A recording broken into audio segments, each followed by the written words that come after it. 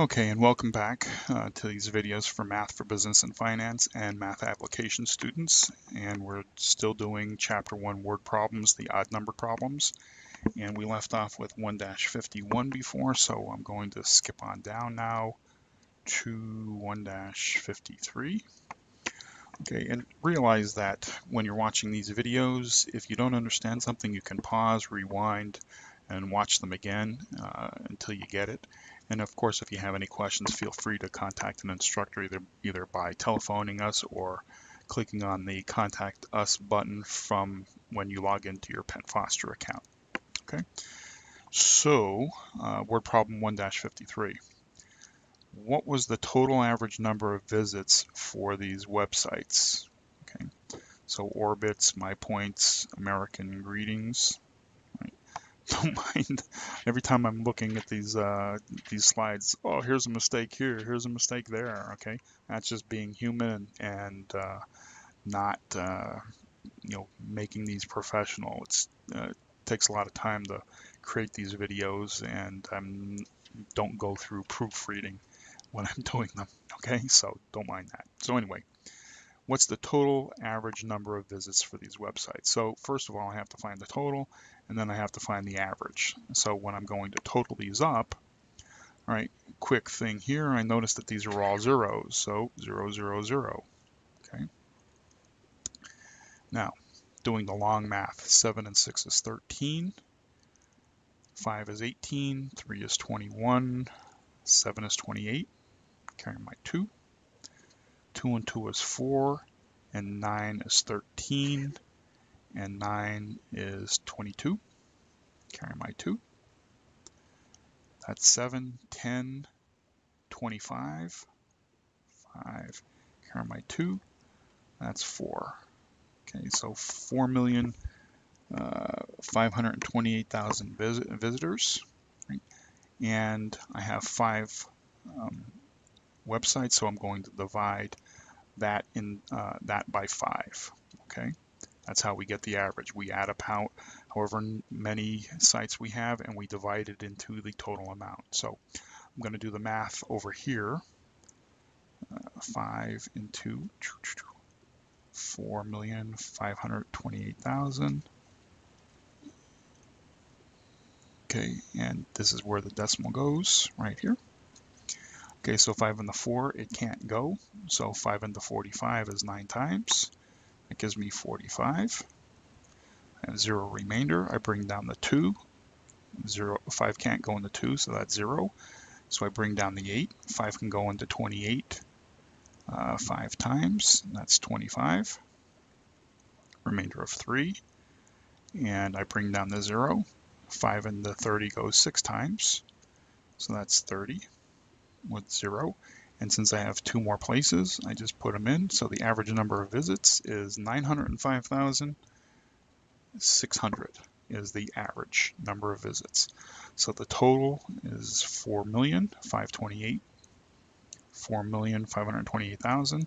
The average number of visits is 905,600. Okay. Next, 1-55. A report from the Center for Science in the Public Interest, a consumer group based in Washington, D.C., released a study listing calories of various ice cream treats sold by the 6 largest ice cream companies. 6 largest ice cream companies.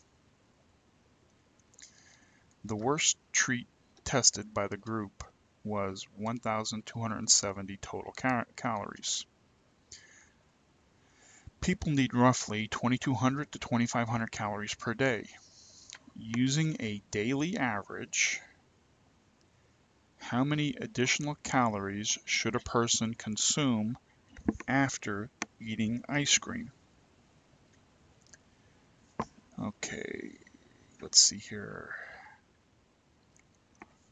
So the average number of calories was, let's see, it was 1,270 total calories. Okay, 6 of the companies, that's not important. This 6 companies right now is This here is just additional information that is not needed for this particular problem. Remember back in the other video I had said, one, I'm looking for information that's directly related to answering the problem. Two, there's going to be, has nothing to do with solving the problem. And three, information that needs to be modified. And a lot of people can get the direct very, very easily, and they can say, okay, they can figure out that that has nothing to do with it. But when they come to what information needs to be modified, they have a little problem with that, because if it's not a number that's directly related, they have a tendency to think it has nothing to do with it, so they toss that information out and they don't use it, and that makes the problem wrong.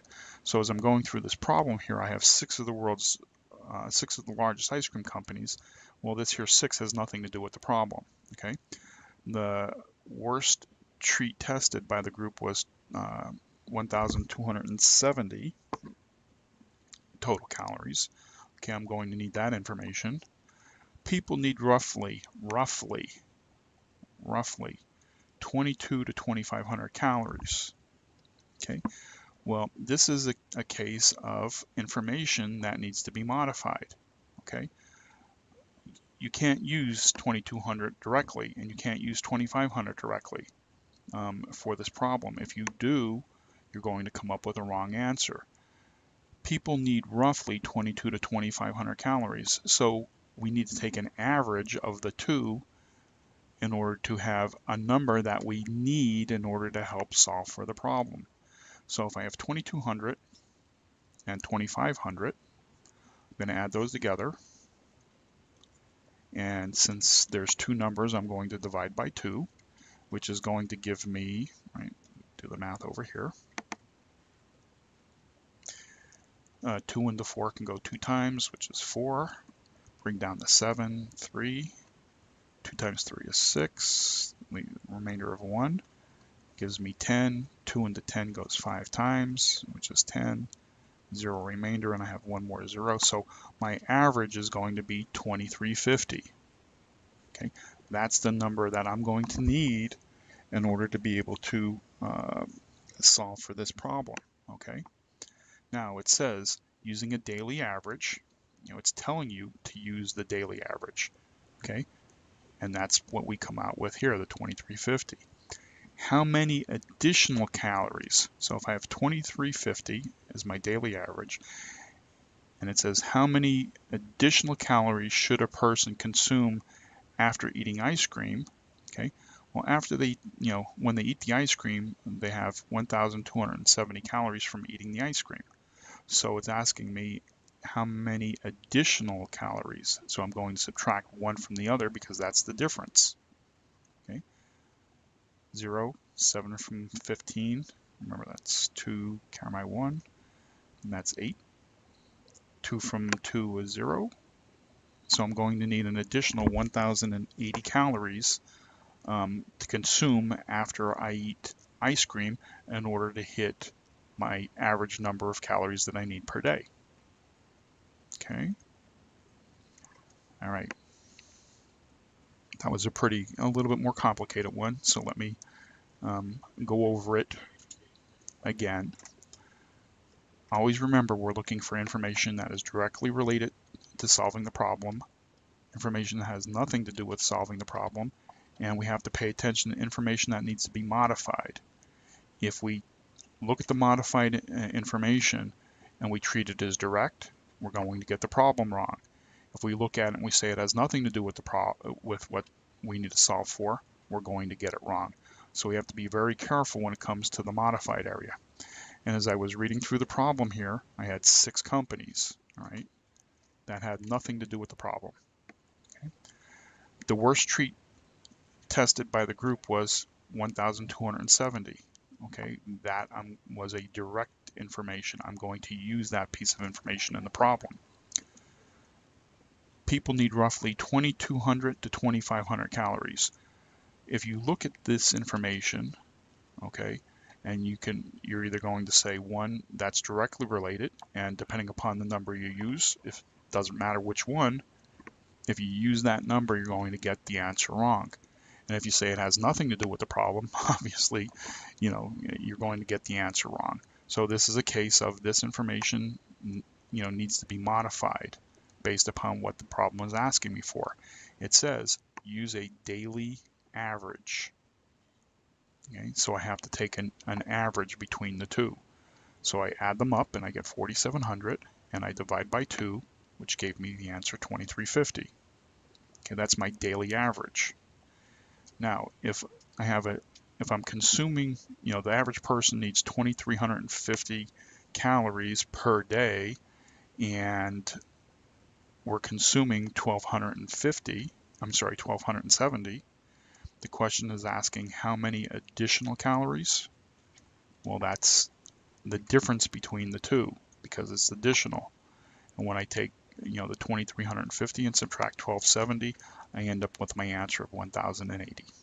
Okay. All right, so I'm done with this problem, and we'll continue on with problem 1-57 in the next video.